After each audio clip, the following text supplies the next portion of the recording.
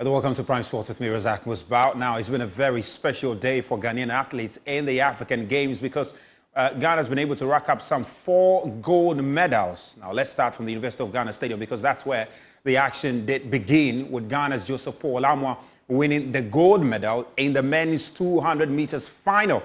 Now, after that, high jumper Evans Chadman Yamoah also claims another gold medal for Ghana when he cleared a bar of 2.23 meters to top the standards. Now, let's bring you that race that Paul Amoah was involved in the 200 meters final. And after that, we'll see how Chadman won the gold medal in the high jump. 4x1. It's destiny time for Ghana and Nigeria yet again in the men's 200 meters. Running the bend really well is Paul Amoah of Cameroon, but Paul Amoah has come onto the home straight on the lead. Is neck to neck with Ekanem Joseph of Nigeria, but Paul Amoah is coming through. Paul Amoah is running really strongly, and it's going to be Paul Amoah. Gold for Ghana in the men's 200 meters. Paul Amoah, finally a global title to his name. He's tried in the past and it's not come true for him, and after years and years of sacrifice, he's finally African Games champion. Paul Amoah is the winner of the men's 200 meters, and that will be a second gold medal in the track and field, the first on the track for the Ghanaian. Remarkable achievement for Paul Amoah, 20.70. As they came through the bend, it was not obvious he was going to win it. Look at that. He had to dig deep, chased and put under pressure by Claude Emmanuel and Ekanem Consider of Nigeria. He found the extra energy, and the fans here loses his eyes, just takes in his environment, and he would ask for the clap. And the home crowd would oblige. Look at that. Jama group. That's, I believe, is from, anyway, Evans Cadman. Oh, he has absolutely sailed that with space to spare, and they do the Sioux celebration of Cristiano Ronaldo. He's not going to leave this. He's not leaving this to come back. He wants to win this outright. This is turning out to be some competition. This is the superstar Ghanaians didn't know about, that they didn't know they had. Lots have been spoken about the others. Look, and the camaraderie with the other jumpers is just incredible. He's such a showman, and he's turning on the burners and turning on the heat on the other jumpers. The pressure now will be on Links, Info Benjamin, Abobi, Chuanello. Look at how high above the bar he was. This is phenomenal. It's a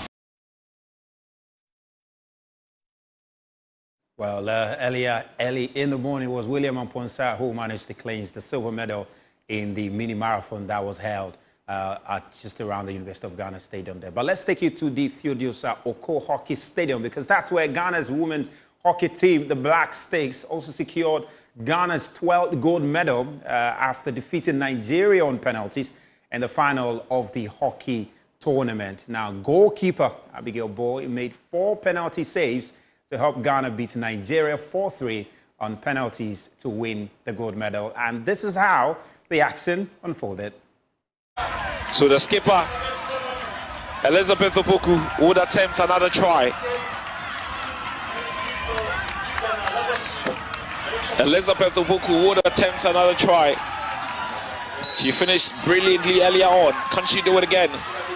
Liz, can she do it? Liz, can she do it? Oh no.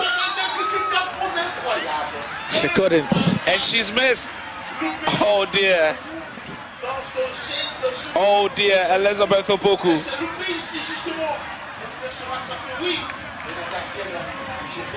Martha Uko. What a performance she's putting for Nigeria. The Nigerians cannot afford to watch this.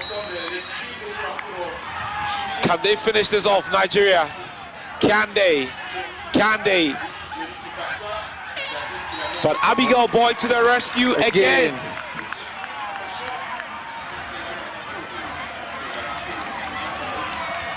Abigail Boyd to the rescue again for Ghana. How many times is she going to be rescuing Ghana in this situation?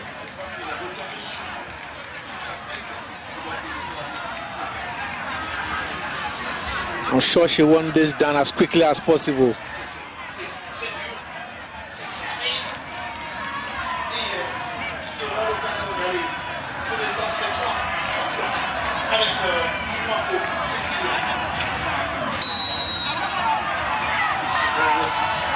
Can Ghana get it done?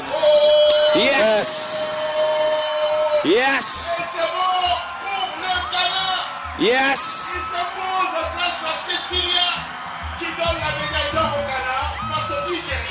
Cecilia Mwako. That is a gold for Ghana. Wins gold for Ghana.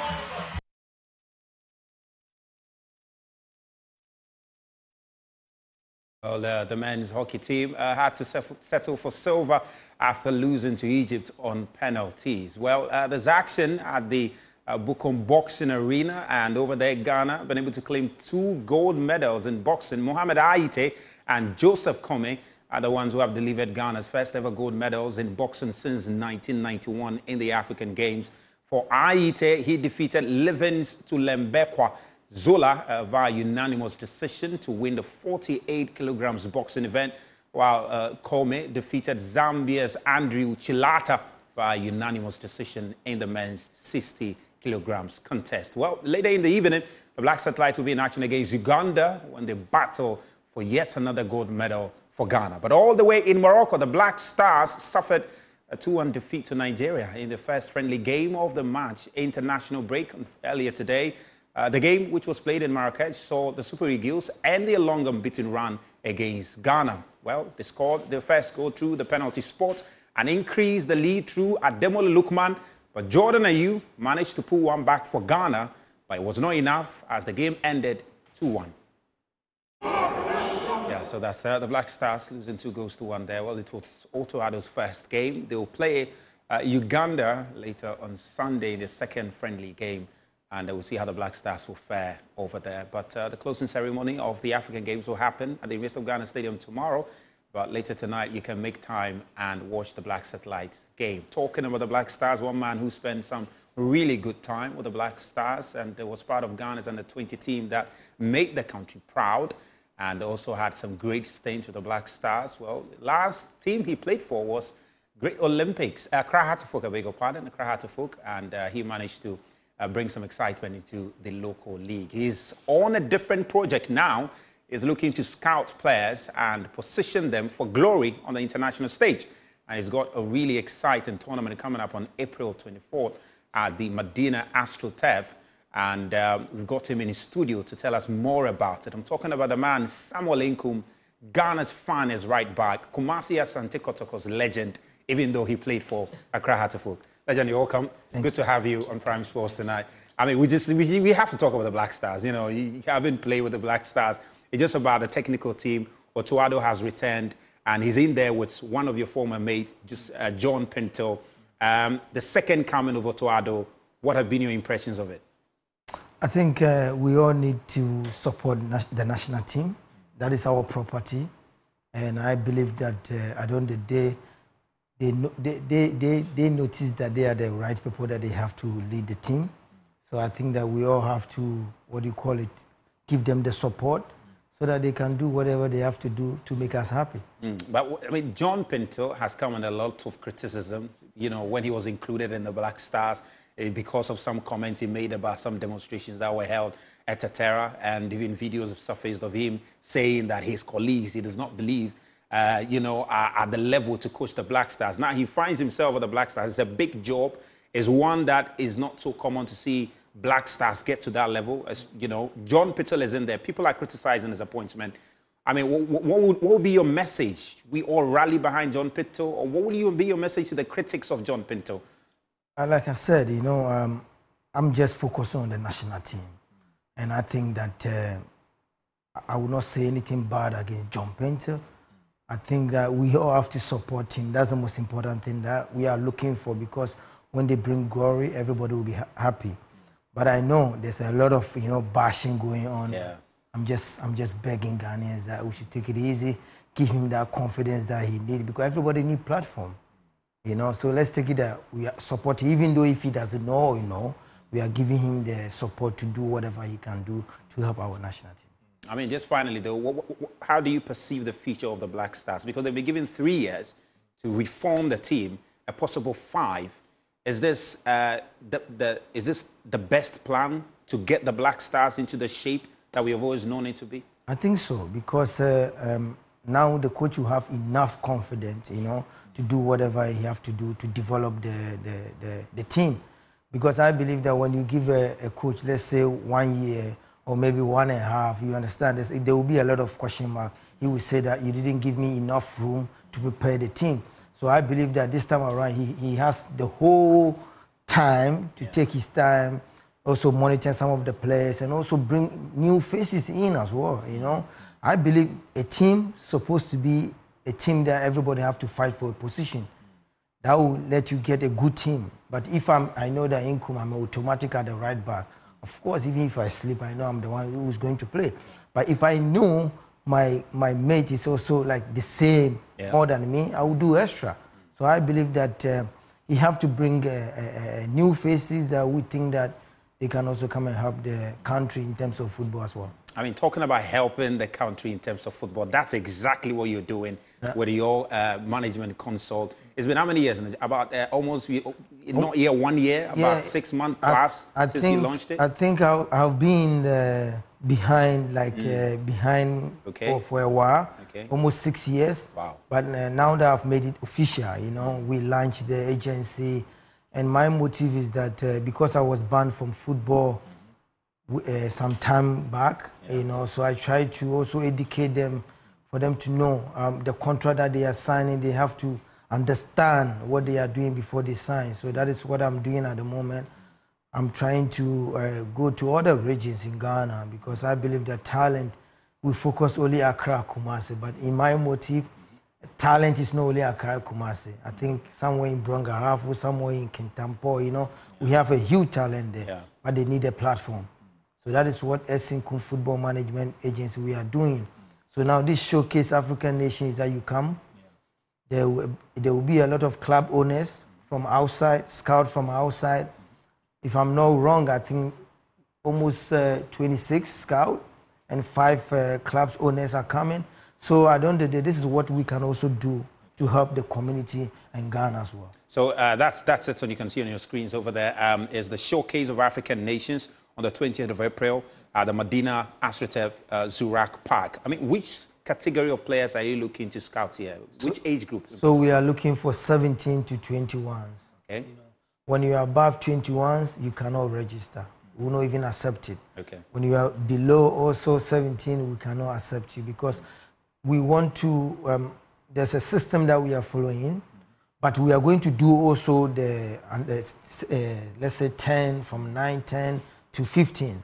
We are going to do that one as well. And in October, we are going to do also the women football as well. So Esinkun Football Management Agency, we are not only focusing on the boys, we are focusing on the girls as well, but we have time for everything. Yeah, so for this one, it's between 17 to 21. 21, yes. Great, 17 to 21. But the question is, when you scout them, so they've registered, they've been able to get to be scouted, what's the plan after that? Is it that some are thinking, so does it mean when you select me, I'm traveling abroad? Or what's the plan for them? Okay, so we are building our own academy. And the players that we are going to select from this tournament, for instance, we'll keep them and develop them. Some of them might have a chance, maybe some of them might have a chance to go maybe after the tournament. But I believe that we want to take our time and develop them very well. The most important thing is that some of our players, they don't know even how to speak to media. That is our problem. So this is some of the things that we also want to let them to know how to speak to media, and also after football, what next? So we want to also tell them that, listen, education is very important. You have to, have confidence at whatever you are doing. And we believe that there's not everybody can be professionals. maybe injuries will come. That is not what we are praying for, but maybe it can happen. So then you know what to do when it happens. So this is something that we plan with our team. It's not easy though. Yeah. So that is why we have opened up for corporate body to come on board, to come and help us to achieve this this dream. You know, I want us to do it together, not only income, because at the end of the day, Ghanaians will benefit as well. Amazing. So on the 24th of April, 20th of April rather, Medina Astrotep Zurak, between the ages of 17 to 21, you need to find your way there, but then you need to register. I'm sure your consult is on Facebook, right? Yes. Great. So Samuel Nkum, scouts, consults, management consult. Management agency. We have everything on my page. Great. Twitter, Facebook, Instagram. When you go there, you can have the chance and register. Yeah, great. So I just checked Samuel Nkum's page on Facebook, on Twitter, and on Instagram. The details are there, how you need to register, if there are some payments you need to make. This is a glorious opportunity for you to transform your life, get an opportunity to work with one man who's played at the very, very highest level. You know, I just saw the name, Showcase of African Nations. I mean, it's open to anybody, not just Ghanaians. Not only Ghanaians. We are not focusing on only Ghana. I think so far we have, let's say, about 500 people from South Africa coming. Amazing. I think 10 from Egypt, 10 from Morocco. You know, everybody wants opportunity, and everybody needs opportunity as well. So I think they have seen that we are also doing something that at the end of the day to give them the exposure, you know. So that is my motive, because I want them to also play more than where I got myself into. So that is why I want them to understand what they are doing. We have a lot of kids nowadays, they just want to play football, but they don't understand. That is why we want to change their mindset, how they think towards the game and everything. So we have a full team to make sure that this kind of kid, innocent kid who has potential to develop and develop. I mean, we're just about a month away from this event. Today is 22nd of March. It's going to happen on 20th, just less than a month away. How excited are you? I'm sure you've seen the registrations have already started. You know, how excited are you about this? Because I'm sure there's something you've been thinking about, and it's finally coming to pass. Yeah, I think I can't wait, you know, because even yesterday I spoke to one agent from UK. It's a surprise I want to give to Ghanaians. One of the biggest team in England. I'm bringing the chief scout to Ghana. How is Chelsea? And that's secret. And this is something that I can't wait, because they have also seen that Kudus is doing very well there. Yeah. And he's also giving opportunity for the young kids as well, because he has opened the door. Yeah. So now everybody is focusing on Ghana, you know. So I'm happy, and I can't wait for this tournament to start. Yeah, amazing. Just talking about Ghanaian players and how they are doing well. Kudus, amazing. You know, Jordan, he also done his bit. Now you have, what's his name, Fatai Isaku, Leicester City, all over the place.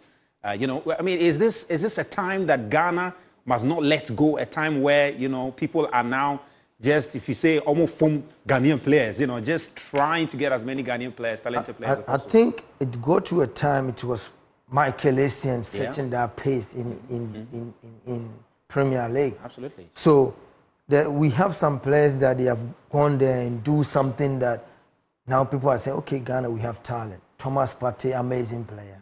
You know, like my good friend, he's my boy, you know, Isaku. Yeah. I speak to him every time. Sometimes I give him a little bit of advice, what you have to do. I'm so impressed, you know. Now, I think that this young kid is matured now. You understand? So that is why everybody is coming to Ghana. Kudus, we cannot even have a word to describe him. Amazing talent.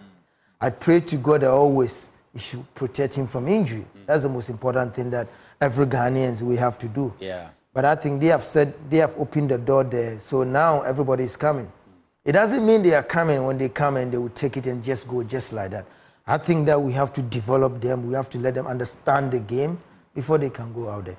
Amazing. Well, you know, there's been Right to Dream. I'm sure this is possibly the second Right to Dream. This initiative you're putting together is likely to become the next Right to Dream. Yeah. And one day we'll point to a certain player and say he came from Samuel Nkum Academy. Yeah. You know, and you'll be making the money too for yourself, isn't it? Of course, but I don't want to claim the what do you call it, the glory alone, or I don't want everybody because of Samuel. No, I'm doing it because of Ghana, because Ghana have given me enough privilege, enough platform for me to be Samuel Nkum today.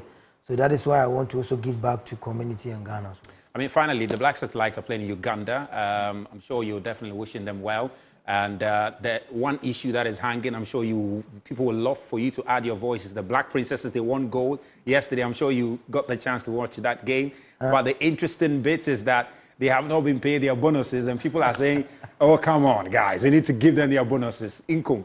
Definitely, the girls deserve their bonuses, don't you? I think, especially after their performance yesterday. Yeah, I think they have done something that is amazing, you know.